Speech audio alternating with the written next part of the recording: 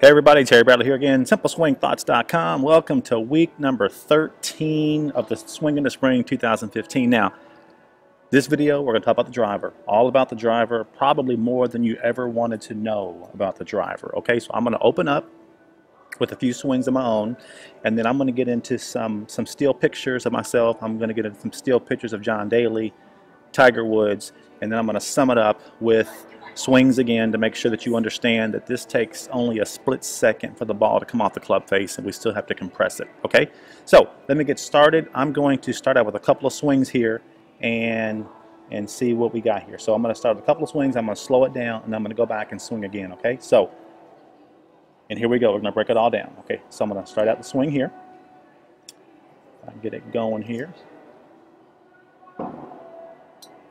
Okay, now what's going to happen is I'm going to slow it down, and I just want you to see how I get separation. I want you to see how I swing around my spine. I want you to see how I drop the club right into place as I come through the ball, compress the ball, and then there it goes. Okay, so what I'm going to do, I'm going to do that again. I'm going to go back and review that again. So we're going to swing. There's the compression. Now I'm going to break it down again. I'm going to slow it down.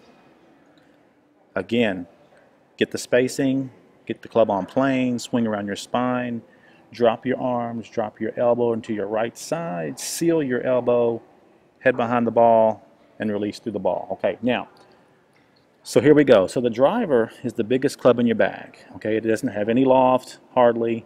It doesn't have any grooves, and it doesn't have any offset. Okay, a lot of us are sometimes hitting 7-degree drivers. Some of us are hitting 10-degree drivers. But the most important thing you have to understand is the driver needs to be compressed just like you would compress an iron off the tee, or just like you would compress an iron in the fairway. Now why is that? Because see, what happens is even though it doesn't have any grooves, it doesn't have any offset, you still have to make sure that you square this club face. And the best way to square the club face is using the leverage release grip here at 2-6 in Simple Swings by compressing with your right forearm. Okay, and I have it marked here in red.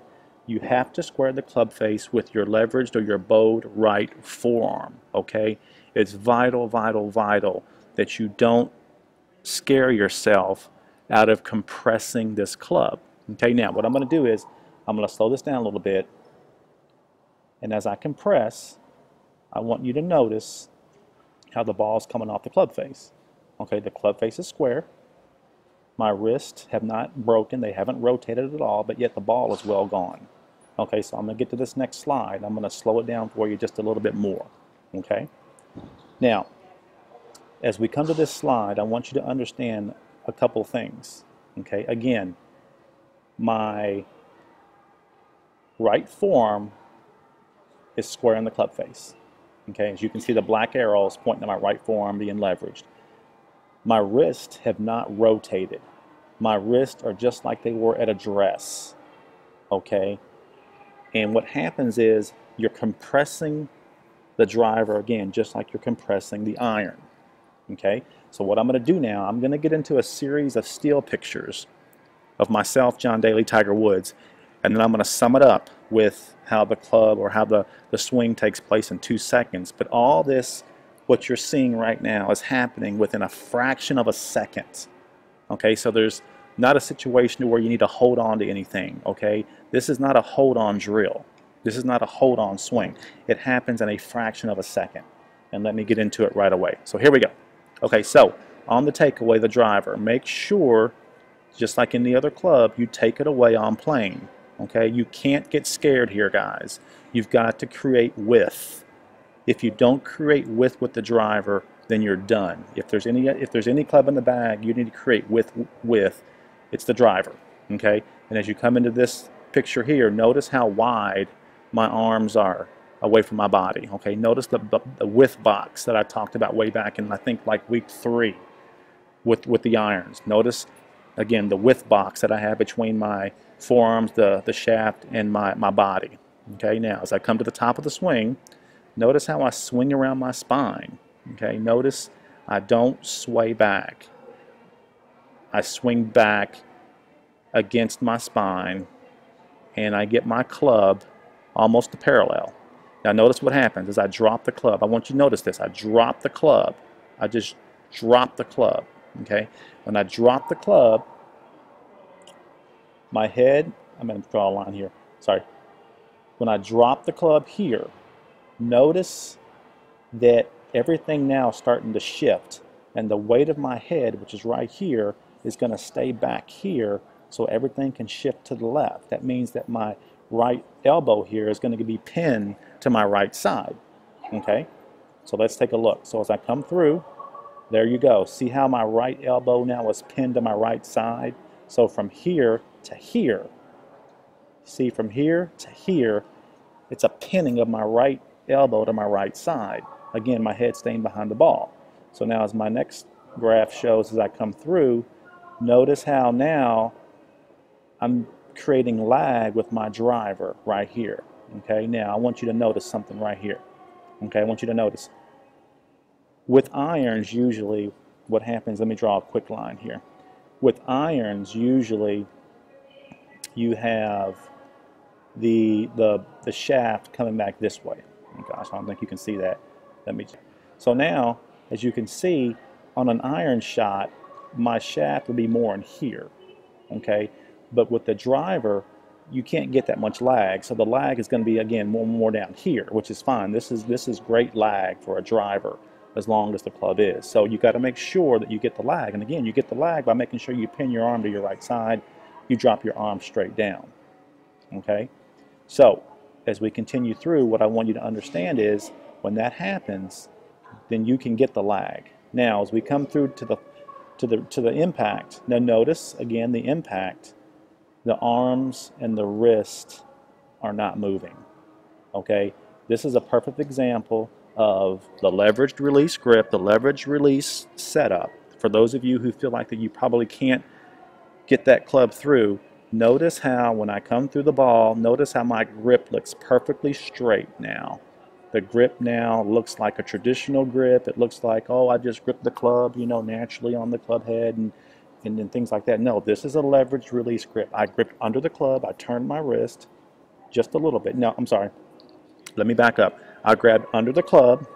I did not turn my wrist because there's no natural offset on the driver. Okay, so let me repeat that. I did not turn my wrist. I just grabbed under the club.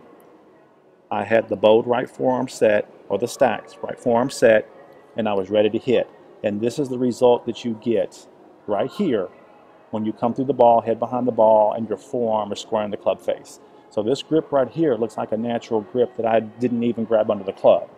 But this is the way it's supposed to look. Okay? So as I keep going, there's my follow through. There's where I release to the target. Okay? Now, what we're going to do is I'm going to speed up a little bit now. I'm going to bring some John Daly and Tiger Woods real quick. And what I'm going to show you exactly, whoever wrote these slides really did a great job. Okay? Because it really sums up everything that I've been talking about right here at Simple Swings. Okay? So let's get into John Daly real quick. Now, as you can see, John Daly is right here. It says that the left wrist will be cupped and the right palm almost facing the sky. Okay, now what does that sound like? That is the leveraged release grip.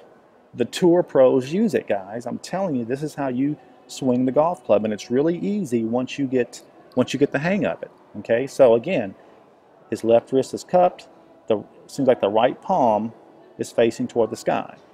Okay, now as he comes into impact, notice this. It says the club face is still open at impact. Okay, don't want this to scare you guys, okay? Because again, what's saving you guys right here, what is saving you is the right forearm. I can't overemphasize that enough. The right forearm is what's going to square the club face. Okay, so now as we come into impact, it says the face is closing while the ball is being compressed. That's an excellent picture right here. The face is closing while the ball is being compressed. So as John uses the right forearm to compress that ball, the face now is beginning to close, because see what happens is that ball stays on that club face for a fraction of a second.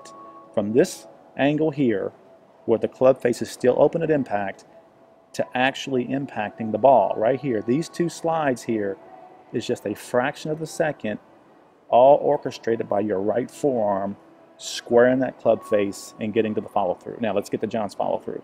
Now as he's coming to the follow through right here, okay, the ball is being compressed.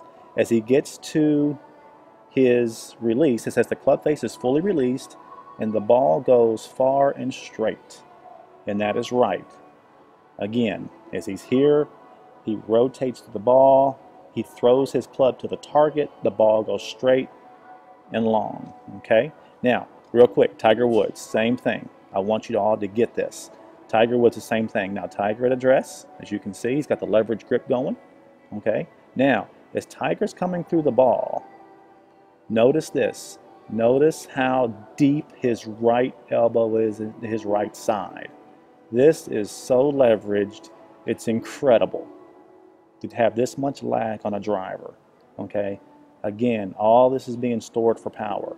Okay, now as Tiger comes into the ball, again, notice at impact, his wrists are straight. Okay, when I say straight, they're basically in the position that they were at address, and now he's compressing that ball. Let me just do this right here. He's compressing the ball with the right forearm for a fraction of a second. The ball's gone, but yet the club is still going to be square to your target line. Okay, now again at the release, at the rotation release, notice how now he's totally released the club. Everything is pointing toward the target. Right arm's here, left arm, I'm sorry, right arm's there, left arm's there. Now I want you to notice one thing. I'm going to go back to Tiger's address. I want you to picture these little brown spots behind Tiger's head right there. Okay, we're going to go back to his address. Okay, here's Tiger at address. Okay, the reason why I'm pointing this out is notice the brown spots right there. Tiger's head's going to actually get further behind the ball. Okay, the further you can get your head behind the ball at impact, the more release leverage you're going to have. Okay, so there's the spots right there. Now notice again the spots right here. He's actually a little further behind the ball.